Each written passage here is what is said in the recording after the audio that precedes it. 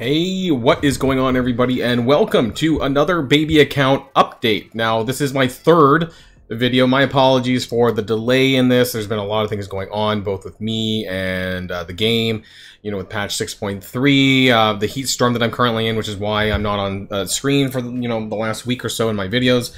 Things have been a bit of a mess. But, you know, I have been doing my baby account every single day, and I want, you know, now's a good time to do an update. So, I'm level 57. And I've recently unlocked ISO-8, which is really nice because now I've been able to start farming that, and I've been able to start applying that to my characters. So today we're going to go over everything that I've been up to, the characters that I'm using, the character, you know, my arena status, you know, what my roster kind of looks like, and the kind of characters that I'm farming right now as well. So if you're ready to go, then let's boil this down.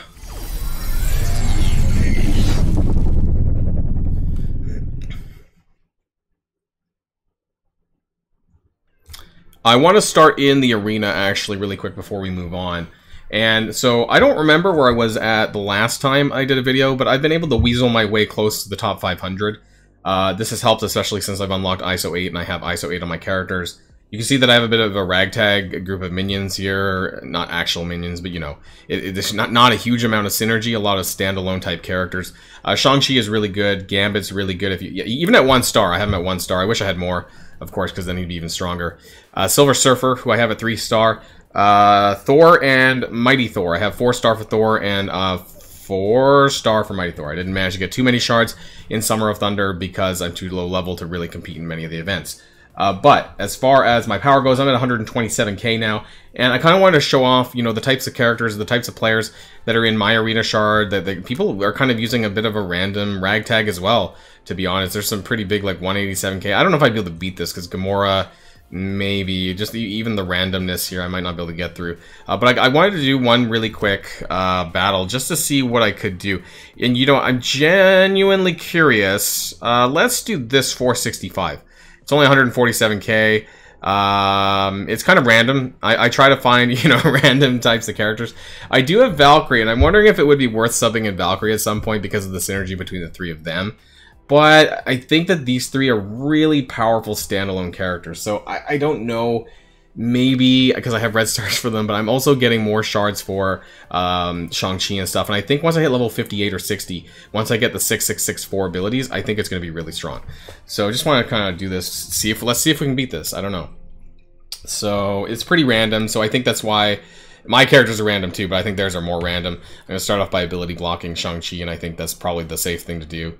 And we're going to kick everyone in the face, right? Unfortunately, nobody has buffs yet, and then we'd probably ability block with Gambit on Luke Cage, so he doesn't ultimate, so he doesn't give any buffs or anything like that, the defense ups, and that'll be really easy. We did take a lot of damage from Wolverine, but I'm just gonna use ult for damage, and chuck my hammer, and we're already at a 5v3, so I think that's pretty good, and we'll just do that here. I really need to get rid of Shang-Chi, though. And we'll probably just do that really quick. And yeah, this was easy peasy lemon squeezy. This was punching up like 30k or something, but, you know, my team is way better than their team. So really, that's what it comes down to. When you see people running like Cersei or any of the Eternals, that's bad news. Because the Eternals have passives that give buffs to everyone in the arena, regardless of being Eternals or not. So defense up for Cersei and offense up for Icarus, I'm pretty sure. Or at least Cersei gives defense up to everyone on the team in arena. So that got me to 465. You know, it really varies. You know, like, I'm not sure if I could beat this team because I have, like, really random synergy. There's a Cersei there. I have run into quite a few Cerseis, actually, and then Kestrels. I don't have Kestrel either. But I think that Gambit actually might be better than Kestrel because I think that he's a more recent release, and he pings every single time they take a turn, regardless of defense down. So, that's my team right there. I don't know how much further I'm going to end up going, but if I can manage to be in the top 500, under 500 rather, or whatever you want to call it, then I would be in this category here, which would be awesome if I could stay in there. I guess it just depends on how active I am and, you know, things like that. So, secondly, I want to talk about ISO-8, because I unlocked the ISO-8 campaign, and I want to tell you that I managed to complete the whole thing with just Wakandans, more or less. Wakandans and Gambit. So, I have... Oh, and Sharon Carter. Did I use Sharon Carter? Oh, yeah, a very weak Sharon Carter. So I have like a 7k. You don't need very high team power to clear this campaign, which is great. So I know that not everyone's going to have Gambit. Gambit was obviously a very strong member. But, you know, my Wakandans are about 10k each, and so Gambit really did carry that, but you don't necessarily need him. I was also really lucky to unlock Capstan, but I didn't need to use him for this either. So these are the 5 characters that I used, and I managed to clear this no problem. As you can see, like, even at the very last level for ISO-8 energy, they're like... There's only 5 enemies here, but, you know, they're in, like, the 13k range. So you don't need to be really very high in order to clear this. And the Wakandans are probably the best way to do that, because they're available very early on. And they're worth building, because you're going to need to build them anyways for Chaos Theory and for Doom War. I forget which chapter. I think it's chapter 2, maybe chapter 3, where you actually need them because they're better than AIM now, so it's better worth to gear them. So I want to talk about my campaigns and what I'm farming, outside of ISO-8 anyways. For Mystic, I don't think I'm farming anything in here yet. I am waiting to get into Mystic 2, I believe. Where's Miss Marvel? She's in here somewhere, right? 2-6. So that's what I'm kind of waiting for, and I'm going to farm more over there. And that's it from that, probably. For Cosmic, I don't think I'm farming anything in here. There's gear and stuff, but I'm not actually actively farming anything in here, and I don't know if I will. Because I don't know if there's any good characters in here. Psylocke, not right now, unless they get a rework for a future team. For Nexus, though, there's a lot of stuff I need from Nexus. I'm actually stuck on Nexus 5.8 because it's a really dumb node. There's like so many Hulks, and you have to protect like a shield operative agent, and it's like impossible. Because I don't have a tank! So... It's a really terrible node, actually. But for Chapter 6, I'm looking for 6-3 Okoye, because I really want to get on farming that ASAP. I don't have her unlocked yet, so I really need to do that. This unlocks a level 58, which is actually just around the corner for me. So hopefully I'm going to need to get through that other node, I guess, that 5.8 node or whatever. And I don't think there's anyone else in here that I plan on farming. 7-3 Falcon, don't need that. Hand Assassin, don't need that. Kingpin, don't need that for just now.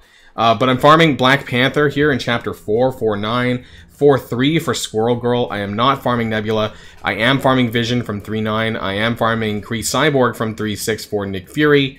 And that's it for Nexus. As far as villains go, not too many nodes in here. I'm not farming Nobu yet at this stage. I'm not farming anyone here. I'm not farming anyone here. I am farming occasionally Merc Lieutenant for Payday. That's kind of important too. You want more money. And for Villains 1, I am also occasionally farming Black Widow because I want to unlock Iron Man now. So previously, probably since my last video anyways, I wasn't going too hard on S.H.I.E.L.D. characters. Eventually, I don't need Iron Man right now, but at some point I will. You know, well, when if I get to Endgame or whatever, you know, because he's part of that Bionic Avengers team, but I don't really need him right now. For heroes, I am farming occasionally Magic, not always. Winter Soldier, up to 5-star for Omega Red, and Kree Reaper here for Nick Fury, same reason as Cyborg. I am farming Miles. If I haven't done, oh, I already did that already, and Kree Noble for Nick Fury as well. So you want to do that? There's 2 more shards. And sometimes I farm Mysterio, not always. I'm not farming Yondu anymore, so I kind of got the use out of my Ravagers for the Villains campaign, but I don't really need them anymore. I actually didn't really need Yondu that much. I did unlock him, but I didn't actually need him. So that's what I'm doing. Oh yeah, I want to talk about the Valkyrie campaign. So for those of you who are a lower level account, I can't do Heroic, obviously. It's too hard. I did manage to clear most of hard mode. I might go back and do this one, Valkyrie 1.8 in hard mode. I don't know, maybe something happened and like Ghost Rider bat me in the face too many times and I cleared it, but I didn't 3-star it. So I have 3-starred everything else though, and the problem is, of course, that you guys probably know this, that I ran out of fragments in some of these nodes. So 1, 2, 4, and 5 are completely tapped. This will be tapped soon, and then that'll be tapped soon, and then it really just leaves 6, 9, and maybe 8 if I can go back and 3-star that. So that means that there's a finite number of fragments that you can farm over the course of the event. Forces me back into easy, which is not a lot of fragments, let's be honest. And as far as how many stars that I'm probably going to get for Valkyrie, might be a bit on the more limited side. So that's where we're going to our roster. And as far as blitzing goes, I don't have a lot of characters, so I can't really compete in some of these, like the current Quick Rumble blitz, really. I could get the score, but I can't clear the milestone for that because I don't have the Asgardians at the appropriate star level to get to maximize the points there.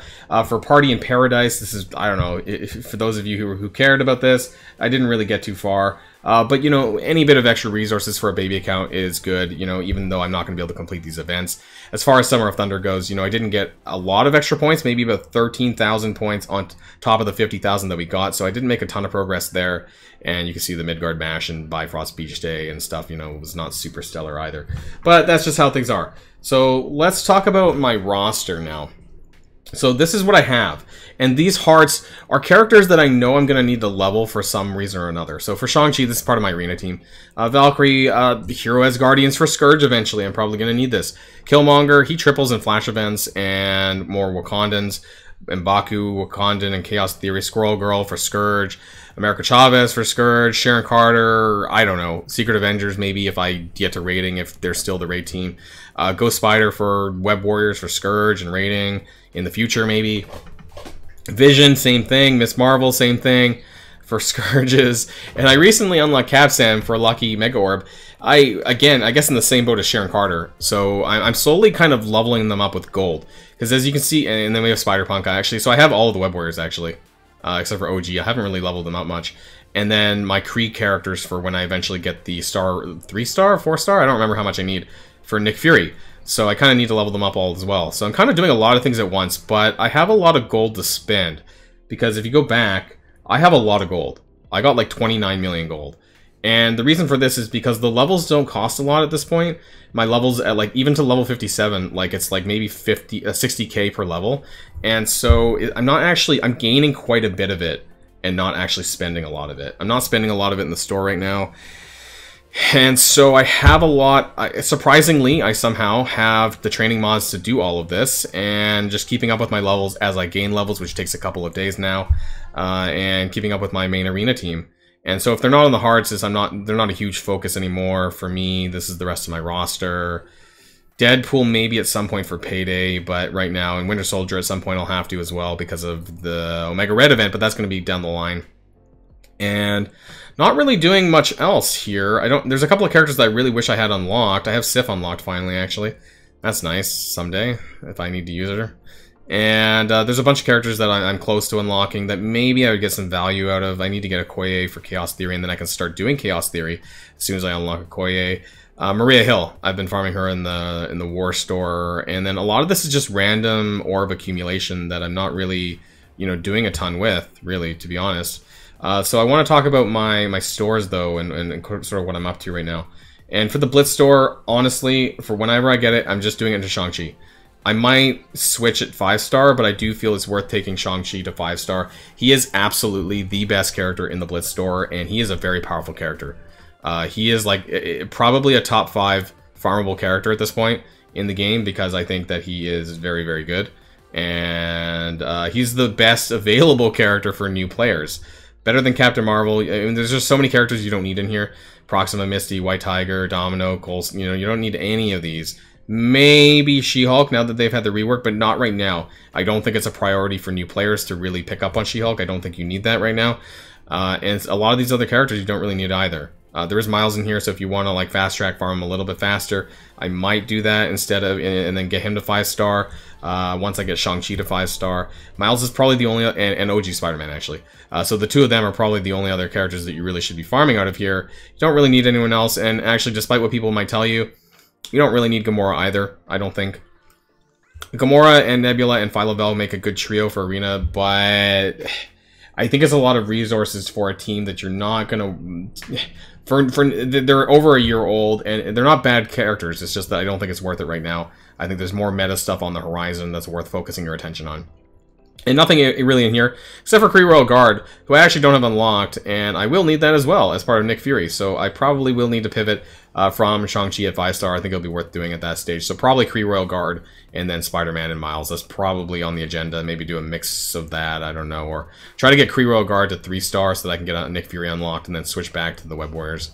For raids, I'm not actually... You know what? I'm doing raid orbs. Believe it or not, I'm actually just... Whenever I get clumps of raid credits...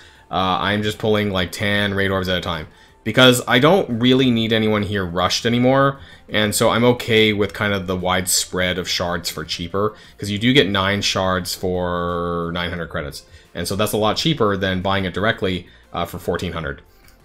So I'm okay with that. For Arena, I'm buying M'Baku still. I'm going to take him to 5-star after that. I'm not really sure. There's so many characters, just kind of like Blitz, that you don't really need. A lot of these characters you don't really need for any reason. Deadpool's a bit on the cheaper side, so I might do this for Payday because I do want to start getting some of the Payday levels done. Other than that, nothing in here you really need. You don't even need Time Dollar Crystal. You don't need Swarm. You don't need Red Guardian. You don't need Shatterstar. You don't need any of this, really.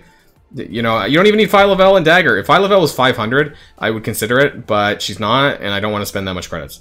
And you don't need Dagger, because without Deathpool being farmable, there's absolutely no point. For War Store, all I'm doing is Maria Hill. However, Scarlet Spider will be showing up soon, so I'll probably be doing that too. So I'll probably be a mixture of Maria Hill and Scarlet Spider and nothing else. I'm not going to buy any gear. I'm not going to waste my credits on purple gear in here, and nothing really. And that's about it. So I think on the next update, we're going to be talking about Cosmic Crucible. We're going to be talking about how that is at level 60. I'm only 3 levels away for Cosmic Crucible. Holy shit. So I'm wondering what that's going to look like. Is it just going to be me fighting hand minions? Like, I honestly have no idea.